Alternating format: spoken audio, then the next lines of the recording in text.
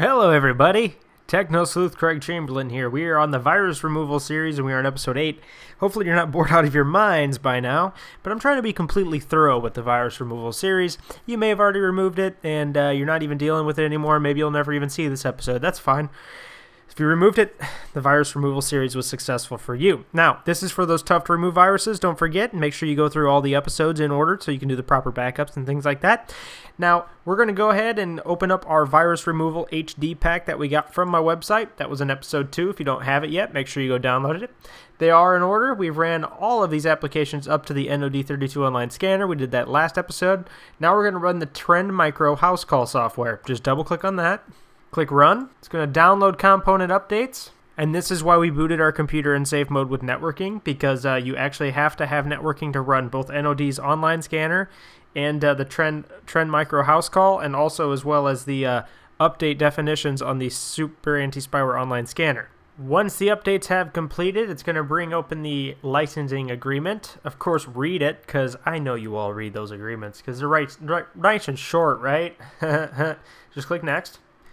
Next, you will be greeted with the main house call screen. Here's the big blue scan button, but you want to click Settings below it first. Choose Full System Scan, even though they recommend the Quick Scan. We are looking all over the place for these viruses.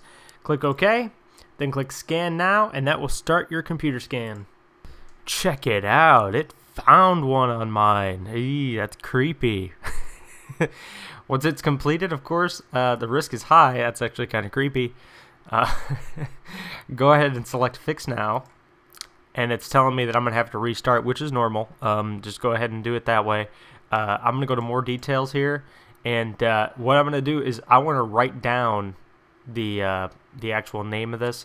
Looks like it's a generic Trojan, which means it doesn't have a name, and if it doesn't have a name, that typically means it's not like a ridiculously dangerous one. But the reason you want to write these down is sometimes these are notorious for reinstalling themselves after you've removed them. I've said that in previous videos. But go ahead and run the clean, and then go ahead and restart now. And that's pretty much all there is to it.